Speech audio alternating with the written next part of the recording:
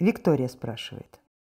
Victoria asks, why is a woman not allowed to enter a temple wearing trousers and with her head uncovered? Well, it's an old story.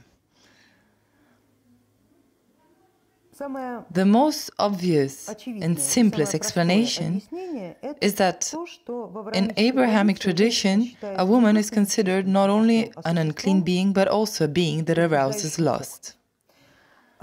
Tight pants and long uncovered hair excite the surrounding men. So in that moment, of course, they cannot think of God and start thinking of devil knows what.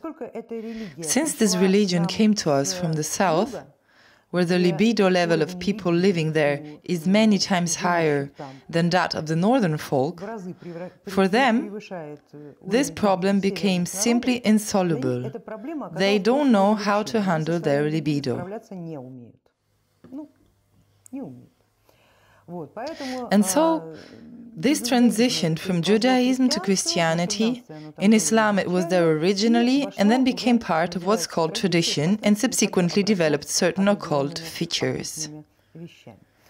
A covered head, ritually, allows shutting the fontanelle.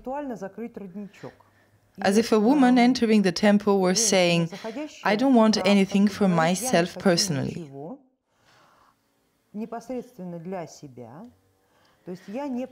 I don't ask for this connection with God. I'm all like this. Not bareheaded, not open, closed on all sides, as dictated by culture.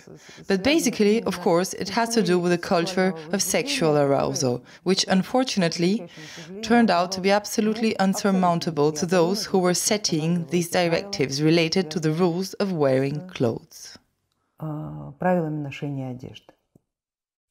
No further comments. Без комментариев.